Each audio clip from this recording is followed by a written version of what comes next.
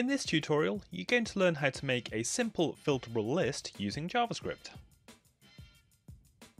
So you might have a list of information that you're displaying to the user and you want to filter it based on some input that they type in. So we've got on the page a simple input box set up with an ID of filter, and then the list that you can see is directly underneath it, and that has an ID of list. So we're going to look at a couple of techniques to get this information from the document object model using JavaScript, and then we'll put it all together so that when the user types into the input box, it filters the items in the list based on what they've typed.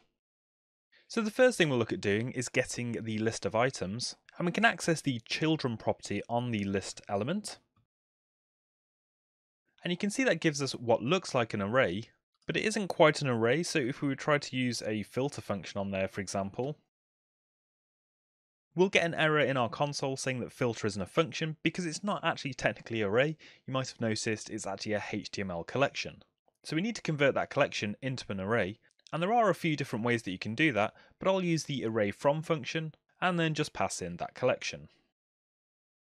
So now we have an array, we can actually call different functions on there, and the function I'm going to use is the map function, which will allow us to loop through each of the items in the array and then change any of its properties. So the second part is to work out if whatever the user's typed in actually matches something in the list item. So I'm going to do that by setting up a regular expression.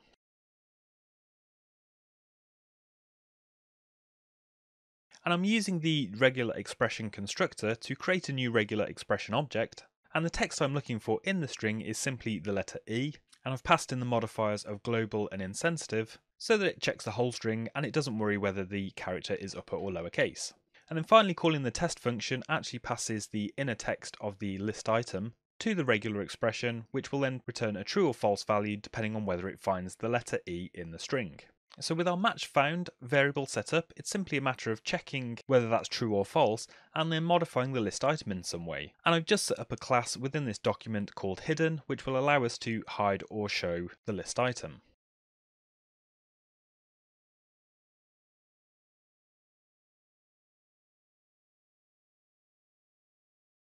So with that hidden class being toggled depending on whether the letter E is found in the string, if we now run that bit of code, you'll see our list updates to include only eggs, sausages and tomatoes, because those are the only strings that actually have the letter E inside it. And you'll notice that even though the E in the eggs is uppercase, the regular expression still matches it. So that's the bit of code that you need to use to actually filter the list. Let's actually hook it up to an event listener so that when the user types into the input box, it changes that list.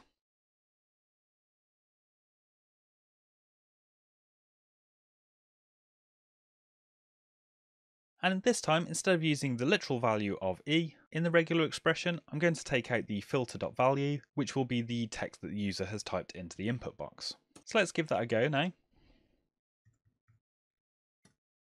So typing SA gives us just sausages. The letter S matches most of the items in the list. And then finally, providing a blank string takes us back to the original list that we had.